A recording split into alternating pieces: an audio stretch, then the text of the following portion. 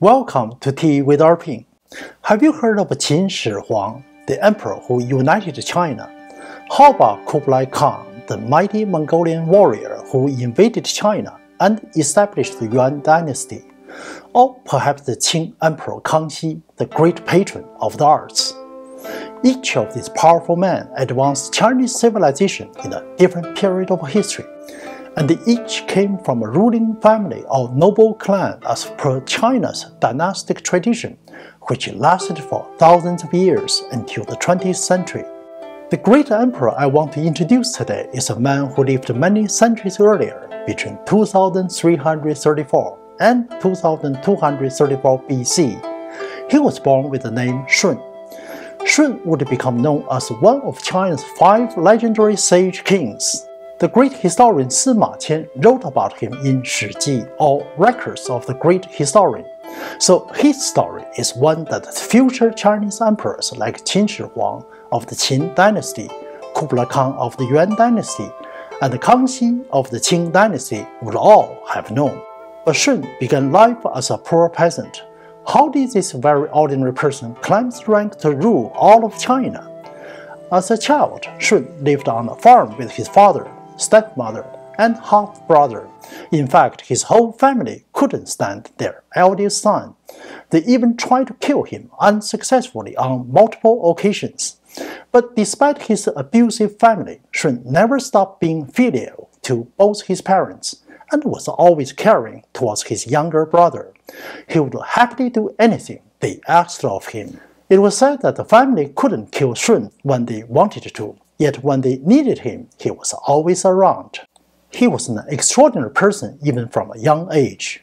When he was 17, he was driven out of the house and became homeless, so he made a living as a laborer. In fact, wherever he traveled, he proved diligent and resourceful. People liked and respected him. Shun first became an apprentice in a village by the Yellow River that produced pottery. Within a year, he helped improve the standard of pottery for the whole village and won the admiration of his competitors. The village grew into a thriving city within a few years. Shun then traveled to the mountain Li to farm. Other farms want to offer him land. Shun decided to share the land with others, so the whole community could grow crops. At Lake Zhe, Shun became a skilled fisher, and he quickly learned where the best fishing parts of the river were, but he would always leave those to others. He never took the best spot for himself. After Shun joined them, the intense infighting among the fishermen stopped. Miles away in the capital Pingyang, which would be in modern-day Shanxi province, Emperor Yao, a wise and benevolent ruler, was looking for his successor. He had 9 sons, but he realized that none of them had the virtue to inherit his throne. So he sent out his ministers to find a worthy candidate who had what it would take to become the next ruler. His ministers suggested Shun. After Shun was brought to court, Emperor Yao decided to test him. He let Shun marry his 2 daughters along with a house and dowry, and gave him a district to govern. This may sound strange today, but polygamy was normal practice at that time. At 30 years old, you might think Shun had hit the jackpot, but instead of riding off into the sunset to live the good life, he continued to work in the field every day and even convinced the 2 princesses to join him in living a humble life in the countryside. Shun's own family saw his success and became enraged. His half-brother lured him into a barn and tried to burn him alive. On another occasion, Shun's stepmother asked him to dig a new well for the family. That's when they tried to bury him alive. But Shun survived, and yet never tried to blame or punish them. Not surprisingly, among the 24 most celebrated Chinese in terms of filial piety, Shun ranks number 1. Towards the end of Emperor Yao's reign, Shun assumed the role of acting emperor at 50 years old. After 3 years, he quietly left for home so that Danzhu, Emperor Yao's son, could govern the country. But the public demanded Shun to continue taking care of the state affairs. So at 61, he officially became emperor and reigned compassionately for 39 years. Do you know why I find the story so interesting? Some ancient emperors in the West also began their lives as peasants. There was Diocletian of Rome, who rose through the ranks of the military, and Basil I, the Byzantine emperor who took power through a violent coup. But Shun's story is different. It makes me wonder, what makes a good emperor? Shun's life shows us the 5 fundamental relationships in Confucian philosophy, those between ruler and subject, father and son, elder brother and younger brother, husband and wife, and friend and friend. Chinese philosopher Mencius said, the great Shun had a still greater delight in what was good. He regarded virtue as the common property of the people. In imperial China, people believe the right to rule is granted by heaven, and heaven selects the ruler for his virtue. On Shun's reign, Mencius commented, the sovereign can present a man to heaven, but he cannot make heaven give that man the throne. Yao presented Shun to heaven, and heaven accepted him. He presented him to the people, and the people accepted him. Therefore, I say heaven doesn't speak. It simply indicates his will by his personal conduct and the conduct of affairs. Sima Qian wrote in Records of the Grand Historian that civilization and kindness in the world started with Shun.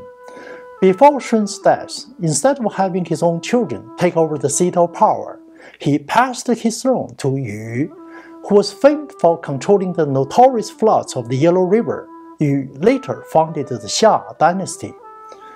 Shun was a great man and a great emperor. But actually, he wasn't the only Chinese emperor who came from a humble background. There was also Liu Wang, who founded the Han dynasty, and Zhu Yuanzhang, who founded the Ming dynasty, all through armed rebellions against the previous dynasties. But none of them matched Shun in terms of virtue or filial piety.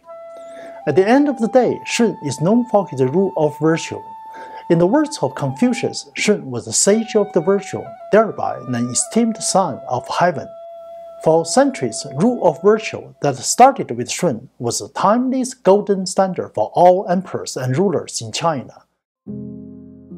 Until 1949, when the foreign communist ideology took over this Middle Kingdom, historians note that some 80 million innocent lives were lost under the past 70 years of the communist rule, more than the sum of victims from both World War I and World War II put together. According to Freedom House, an independent NGO, China ranks among the worst closed societies in its 2021 Freedom in the World report. In this digital age, Chinese people sadly don't have access to international media outlets and social media platforms. In Western media, we have now learned about the horrific abuses such as the genocide in Xinjiang, forced organ harvesting from Falun Gong practitioners, demolitions of Christian churches, and imprisonment of human rights lawyers and outspoken reporters. As Confucius said, study the past if you would divine the future. Many Chinese hold that the time for returning to the rule of virtue and to our cultural heritage is long overdue. It's widely believed that the open society in Taiwan, where traditional culture flourish along with a vibrant democracy, should be a successful model for mainland China. Speaking of Taiwan, it's time for a tea break. And now I'm going to enjoy my high mountain tea from that treasured island. Until next time, peace and tea be with you.